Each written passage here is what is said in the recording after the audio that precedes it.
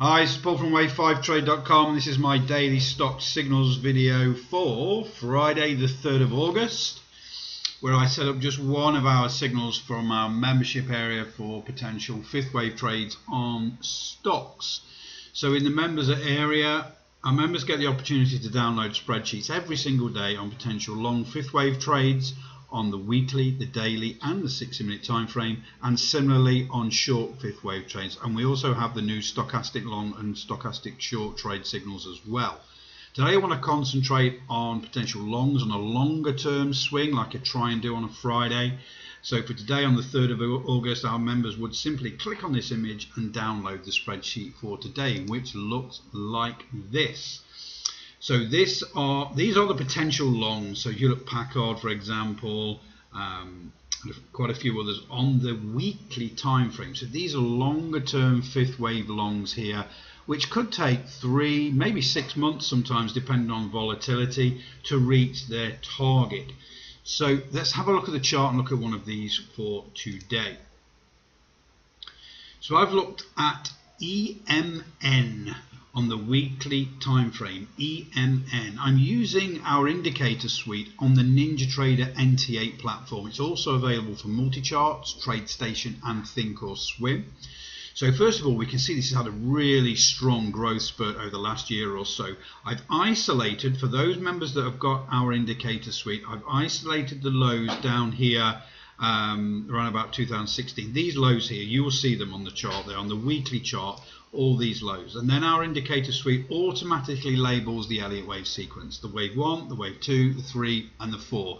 And it's the wave 4 that we're really interested in right now, because we want to trade that fifth wave. That's the highest probability move. We've had a really long strong impulse leg on a wave 3, which is normal, and then it pulls back on some profit taking, and then we've got to look at how that wave 4 performs to look at an entry to go long for that fifth wave move.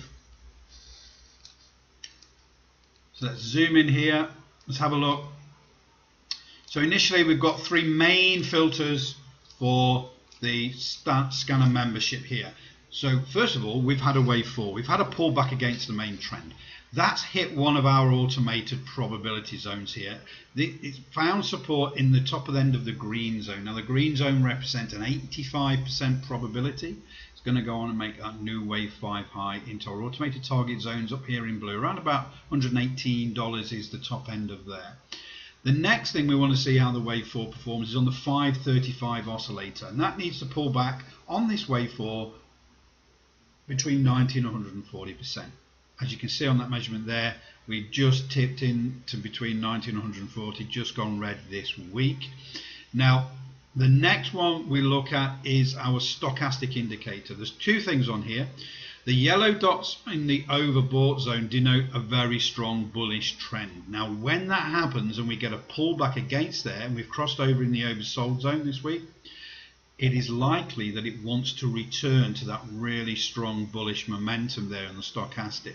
So with the 535, the stochastic crossing over against that strong bullish trend, with the wave 4 finding a good support in one of our high probability zones, we're looking like a really strong high probability fifth wave move. So the entry is reasonably simple here. Since our wave 4 low, remember each candle is a week. We've had some indecision candles here, but we're getting these higher high, higher lows. We have rejected them this week, and it could come back and pull back further. But at this moment in time, we've got an entry with a risk to reward being sensible here. Over 105.07 is the entry. The stop loss is just below the wave 4, around about 97.81, something like that. And then we've got a risk to reward of 1 to 1.6 into our target zone here, around about $117 into the middle of that target zone.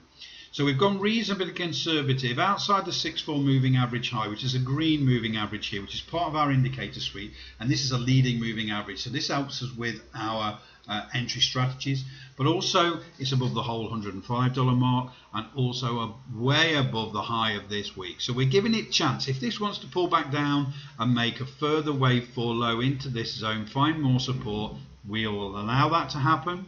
we will then look to alter our entry strategy. But at this moment in time, going into next week, this is our entry strategy, and it's a good one to put on your watch list. Keep an eye on if that wave 4 holds and it pulls back up above $105. Really good potential swing trade there. But this, again, you would look to, if you're going to go options, you've got to go at least 4 months into the future, if not 6 months really. And again, if you're trading stocks, I would get in there on physical stocks and look to hold that for at least 6 months once it goes through $105. So that's it for today. Potential long fifth wave move on a weekly time frame, so a longer term swing opportunity there. So have a great trading day, have a great weekend, and I look forward to doing another video for you on Monday.